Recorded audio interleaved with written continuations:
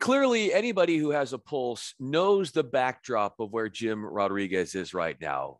Las Vegas. He is there on assignment, and he is with ESPN Latin America on-site producer. And he joins me on the On to Something podcast. I'm Bryan Fenley, an anchor for Fox Sports Radio. You can follow Jim on Twitter, and I encourage you, I order you to do that at J Rod Show. He also is a host for the gambling show, cigar show. So he does producing, he does writing, he does hosting. He is like that versatile, he can do everything kind of piece of the industry, which is super important given that, you know, as many different things as you can do, the better. And I want to start here. I'm watching and I'm following your exploits in your latest trip to Las Vegas. And I know you're based out of Miami, but you come and you do a lot of boxing events. What gets you jacked up most about leading into a fight and being a part of the production?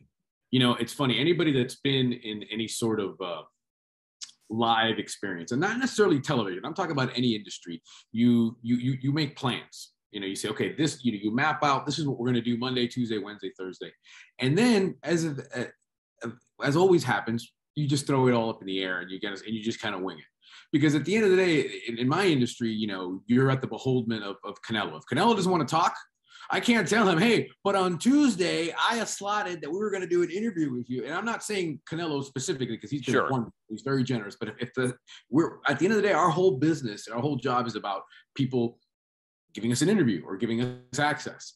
And if they're not in the mood that day or they're hungry or, you know, they had a bad training session and stuff, you know, that's where you really see the professionalism. And what gets me jacked up and what I love about doing a live daily show when I was doing that is that, you know, you come in, you do all the plans for the day, you put it on the board. And then at the end of the day, when the show's over, everybody's, you know, high five and let's go have a beer. That board gets wiped clean.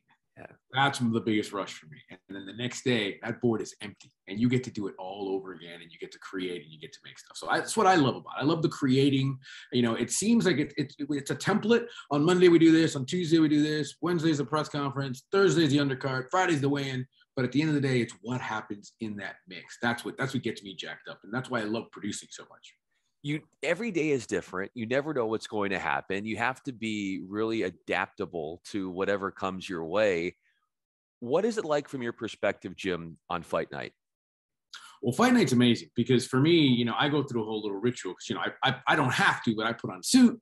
I like to get dressed up, you know, and then you see, it's just the word I can describe. And maybe it's hackneyed or overused is sexy. There's nothing sexier than a fight night. I don't, you know, whether it's MMA, whether it's boxing, but boxing has that cachet. Boxing has that old school. And you see the assorted characters. I mean, it looks like the Star Wars bar, you know, the assorted characters that are walking around, you know, and the women and the guys and everything like that on a fight night. There's nothing sexier, especially in Las Vegas. There's nothing sexier than a fight night. It's amazing. There's this energy. Everybody's amped up. Everybody's kind of dressed up and ready. And there's a couple of cocktails involved. So everybody's feeling good. And then you see the fight. And then when the guys come out or the girls come out and they're announced, oh man, it's just such a rush. And listen, I'm not even I'm a baseball guy. That's where my heart is, you know, but there's nothing like a fight night. Nothing like it. Oh. Speaking of fighting, you, over the course of your career, have shown a track record of fighting for your dreams and doing what you can to continue to elevate yourself in the business. Where would you say that fight to stay afloat, to fight for those dreams, would illustrate itself in your career the most? Well, I think for me, I love challenges, you know, because again, you know, I'm Cuban. I don't look Cuban. I'm bilingual. I don't look like I'm bilingual. You know, I learned English after I learned Spanish. I mean, my mom and dad dropped me off. I grew up in Los Angeles. My mom dropped me off in school, kindergarten, 5 years old. Didn't speak a lick of English, and this was 1976. So it's not like we were like, oh, our brown brothers, let's help them out. Let's have the Spanish. Let's have the bilingual class. They literally spoke to me in English, and I was like, I think they thought I had some sort of, you know, developmental issue because here's this little white boy and he couldn't speak English because I could speak Spanish. There was nothing wrong with me, but I learned English that way. And I think always having to sort of be underestimated. When I got into Spanish television about 10 years ago, there was people like, what does this guy know about Spanish? But I know how to make television. So there was always that sort of having to prove yourself, having to Caleb Plant, who's fighting Canelo this weekend, said a quote that really resonated with me. It's always satisfying to prove somebody right, but it's always even more satisfying to prove somebody wrong. Because when you prove somebody right, you're validating people's trust in you. But when you prove somebody wrong, you're validating yourself.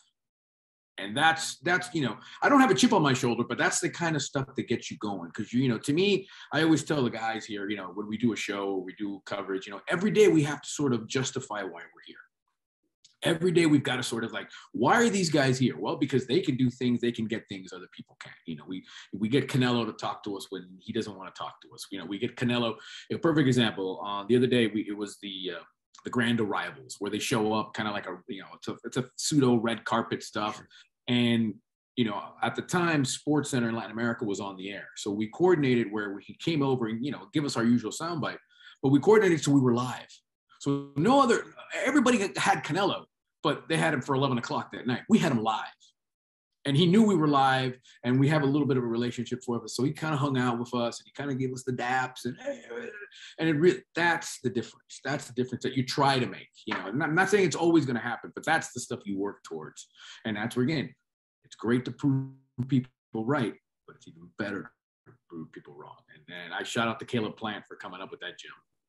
I'm going to take that mantra to heart. I love that. Jim Rodriguez is with us. I'm Bryan Fenley. So building up relationships, super important in boxing, in what you're doing as far as getting access to these boxers. What does it take, Jim, to build up that trust with those high profile boxers so that they will sit down with you? They will share their stories. What efforts have to be going through you and your team to build up that trust with these top-notch boxers who have 100 things to do in a single day? I think at the end of the day, from a sort of a business point of view, it makes sense for them for business. You know what? They're going to promote me. They're going to promote my fight. They're going to promote my pay-per-view. It just makes good business sense.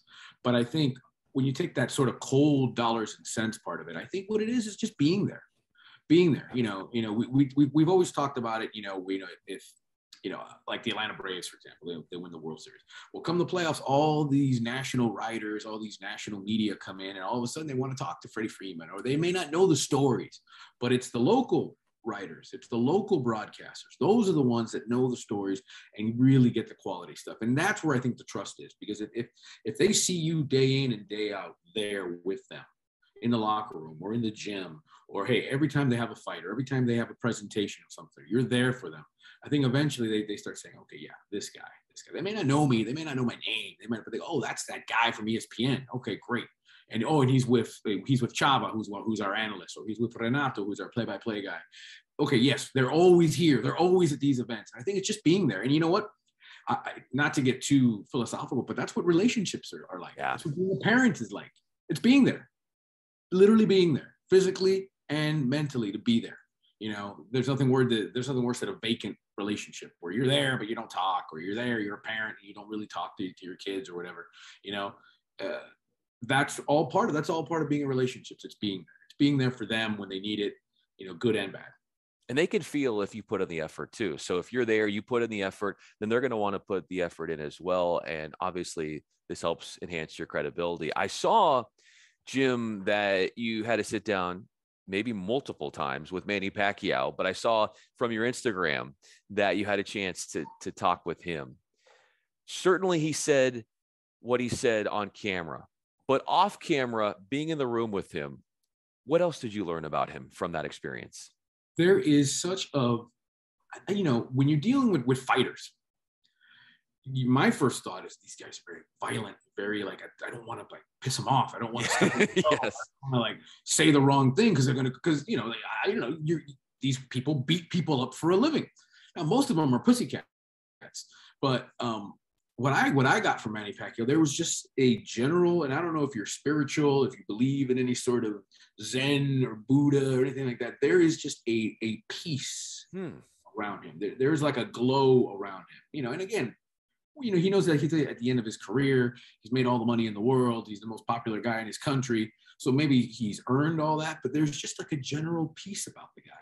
Nothing seems to bother him. Nothing seems to get him, you know, out of sorts. You know, he's just like, yeah, you know, I'm happy, you know, and maybe that's what success is. Maybe that's what opening up, you know, the getting to the edge of the mountain and seeing the land and seeing the waters and saying, yes, I am the king of all that I see. And that's what Manny Pacquiao is. You know, to me, there was just such a general peace about him that I felt good. It calmed me down, you know. I'm like, oh, we got to do this, and we got to run here, and we got to go there. And I'm like, oh, man, just entering the room, you know, his chakra, his mantra, his glow, you know. It's funny that I think people would say that when they see you walk into the room. But yeah, let's have some beers. Let's have a drink. Hey, what's this? Hey, what's this? There is no peace and quiet. I am the bull in the china shop when I walk. Oh, so you also do the gambling show, cigar show. What do those shows do for you as a creative? Well, you know, they started, you know, they say necessity is the mother of invention. And, you know, because of COVID, just like everybody, I lost my gigs, you know, everything slowed down in the industry, you get laid off, you get cut back and all that stuff. And so for me, I just wanted to keep my producer muscle working, and I wanted to stay relevant. And I didn't have a budget. I didn't have any money to pay a host or anything like that. Or, you know, you hate to ask people, hey, would you host a show for free? You know, even though it happens all the time. I didn't want to do that. So I said, you know, I've been in the business, you know, 25 years, you know, I've been making TV in standard definition, you know, and I said, well, I'll host my own show. I mean, I know it's about sports. You know, people say I'm personable. And then it just kind of, that was like 6-7 years ago. It kind of became, you know, it became kind of a thing, and you get the bug, and people say, you're actually pretty good at this. So then, you know, I talked to a lot of talent that I've worked with, and I said, listen, no lie, let's have a drink, let's have some dinner, break it down for me. How can I get better? And I've worked on that craft as well to be a better host. And then what it does for me, it lets me, it's one thing to create something and then let somebody else do it.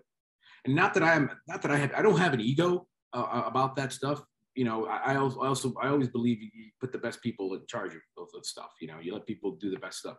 But when you create something and you have a talent deliver it for you, there's satisfaction because, yeah, I wrote that, or I came up with that idea, and this talent was awesome and amazing, and they hit a home run with it.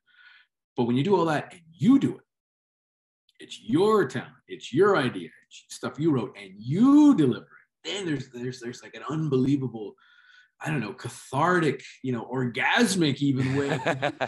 Oh, I did that, and I did that, you know, and it's great, you know. And I'm a constant feedback guy. I mean, I'm not insecure. I'm not like, oh, I'm no good. It's not like that. I mean, I think I have a little talent for this, but I'm always constantly, how can I be better? What can I do next? What could I have done better? What can I, you know, and I think that's what gets you going. I mean, one of the people that I worked with that had the biggest impact on my career, and I've worked with some great talent, was Jim Rome. And Jim Rome gets a bad rap. And maybe it's earned, maybe it's not earned. But when I worked with Jim Rome, and he was very intense. You came into work, and when it was time to work, didn't want to know how your day was, didn't want to know how your weekend was, didn't want to know how your kids were. It was time to work. And what I saw was a guy who was doing a radio show, 5 a.m, getting up, writing a radio show, did the radio show, then came, did a TV show. And he had his hands on everything. Everything he said, he had his hands on. Nobody wrote stuff for him. Or if somebody wrote stuff for him, he had to kind of sign off on everything. And there was such a work mentality about this guy, that with all the success that he's had, because when I was working with Rome, he was already a huge star. It wasn't like local radio Jim Rome. It was mega Jim Rome is burning ESPN, you know, #1 sports radio show format in the country. It was Rush Limbaugh and Jim Rome, you know? Yeah. And never lost that hunger, never lost that drive. And that taught me a lot about being a pro and about working, coming to work every day and pounding. And that's, Canelo's like that. To me, Canelo Alvarez, that guy never misses the gym. Like, that makes $40 million a fight. Never shows up out of shape. Never shows up complacent. Just constantly pounding away. And that's what I tell my kids, and that's what I try to tell people is you got to keep working on it. You know, and it's hard because when you're success at something like a Jim Rome or a Canelo Alvarez, you know, nobody says no to you. Everybody says you're the funniest guy in the room. Every joke's funny. Yeah, you're the most handsome guy in the room.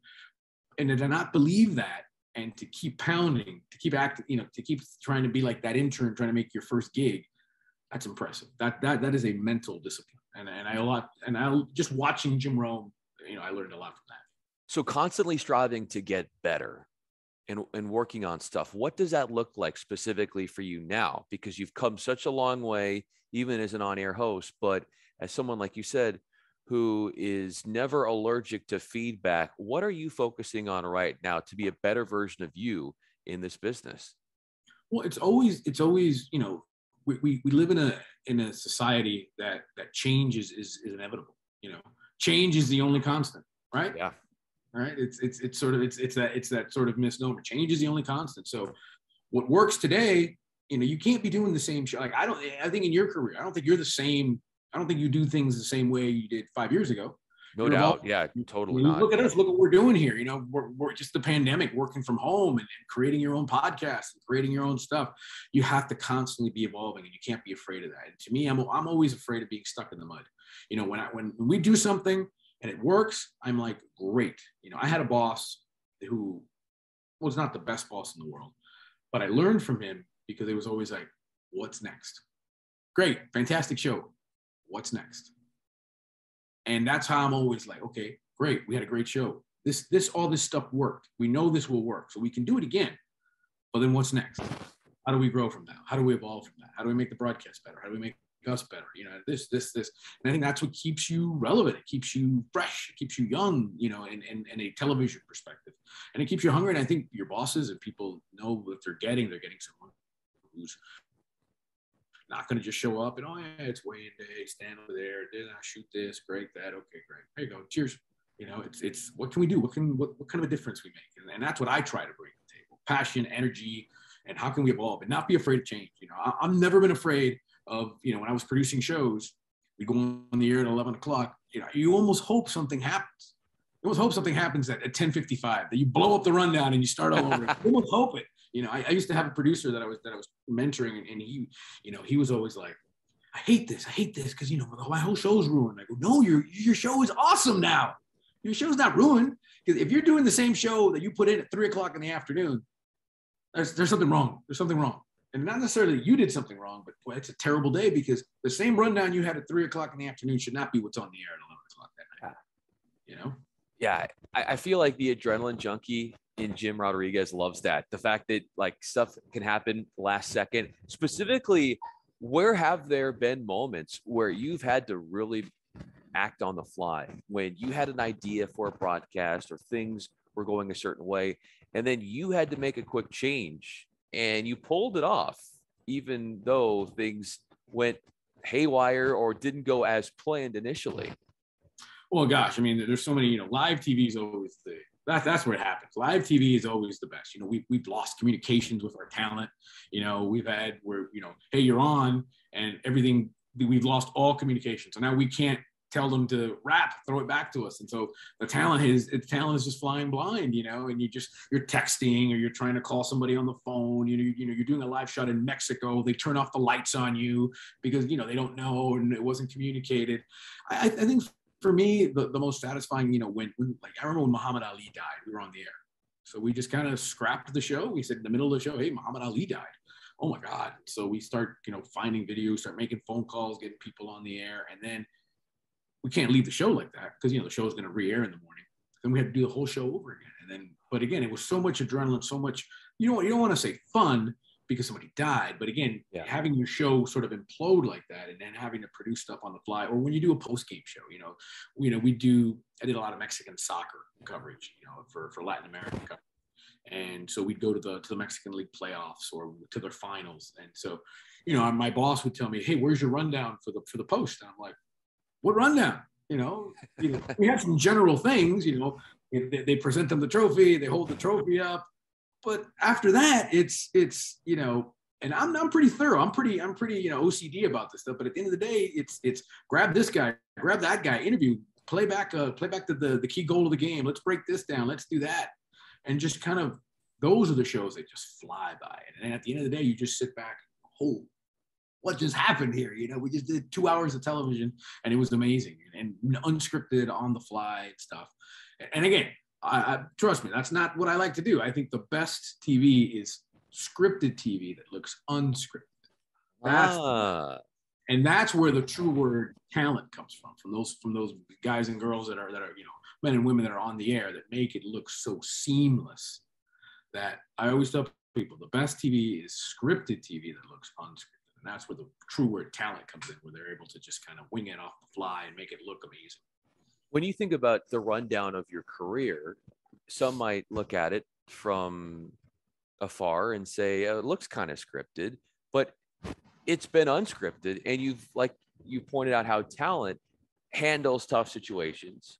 You have rolled with whatever adversity has been thrown your way. So in a way, I can see that translating to how you have been able to wade your way through the business.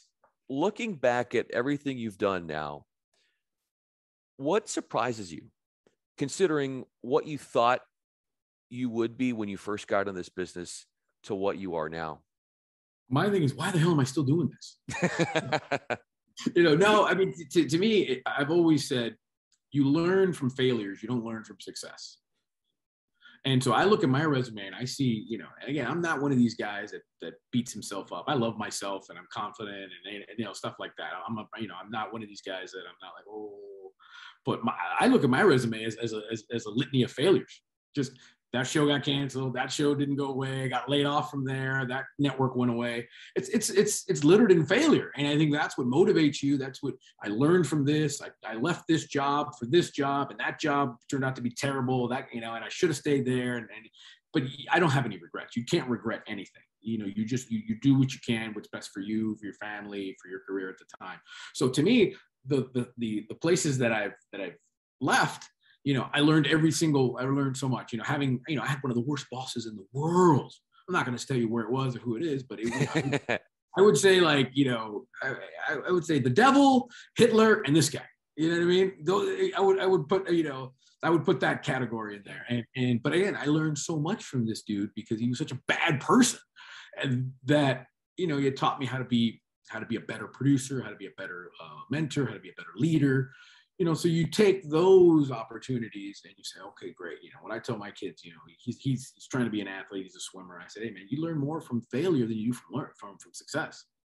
So much more, because then now it's a gut check for yourself, and at the end of the day, it's always about accountability. I mean, trust me, I'm not going to be that guy that, oh, I had a terrible boss, you suck. No, I probably deserved some of those, I did deserve some of those, things that happened. But at the same time, it's how you handle it and how you grow from it, and how you grow and how you react, and if you become better. So for me, it's just every stop along the way has been learning, getting better, being more confident. And so when that incident, whatever it is, whenever it pops up again, when you're in a position where like, oh my God, this happened to me at Univision, or this happened to me at Fox, or this happened to me at NFL Network, and maybe I didn't handle it the best way. Now I can handle it again, and then you handle it because you learned from it. That's the best part. And then when you've been in this business long enough, you start seeing things happen all over again, and you're like, oh, okay, I know what's going to happen now. Let me go ahead and fix that and make sure it doesn't happen again. Well, I see a lot of appreciation for what you've done and what you've accomplished, even if things, like you said, you've had to go off script, you have had to go off-roading, if you will, and why it's so easy for those who are in this business where you kind of get spit out, and it's a grind, and you can get hung up on stuff that doesn't go your way, and then you deal with challenging people. How have you not let yourself not get caught up in that as much as others?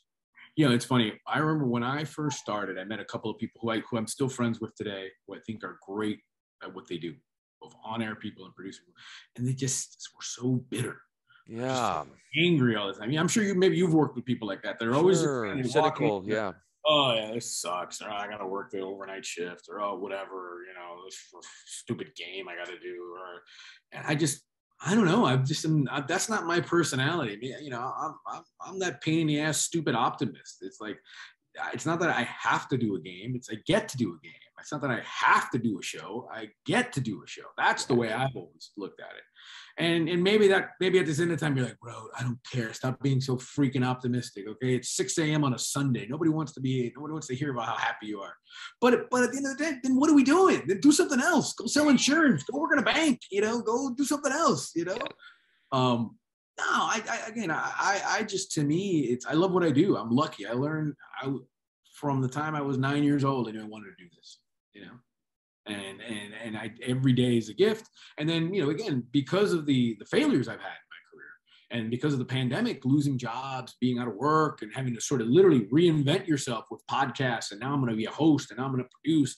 And, I think all you have is your reputation. All you have is your body of work that you've worked with people. I mean, that's how it's, ESPN Latin America didn't, it's not like there was on Indeed.com, they were looking for a producer, it was basically, I hired a guy who was out of a job a few years back, and, got him going back again. And then he landed a gig, and now he had a chance to bring me along. I lost my gig, and again, that's all. Man, that's just not television. That's any industry. You know what I mean? That's where you forge relationships. That's why you don't burn bridges. That's why you always try to be the best you can, because at the end of the day, I've always said this: if you're able to hire people that you like, that you're going to work with, you've won. You've won. Again, that's why GMs, hire managers that they want, or managers hire coaches that they want, because if you're going to lose, I'm going to lose with my guys. I don't want to lose with guys somebody gave me. You know what I mean? Yeah.